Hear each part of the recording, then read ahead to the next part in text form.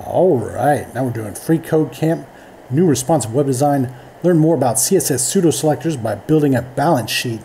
Step 37. So the first of type pseudo-selector is used to target the first element that matches the selector. We're going to create an h1.flex span first of type selector to target the first span element in our flex container. Alright.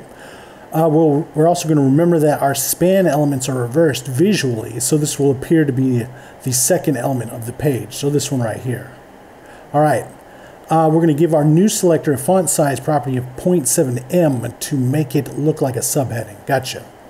Alright, so h1.flex span first of type.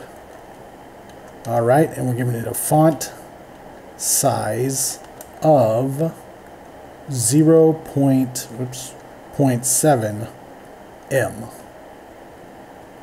Alright, so this one's smaller now. Alright, and let's check it. Looks good, and submit it. Alright, now we're on to step 38, and we'll see you next time.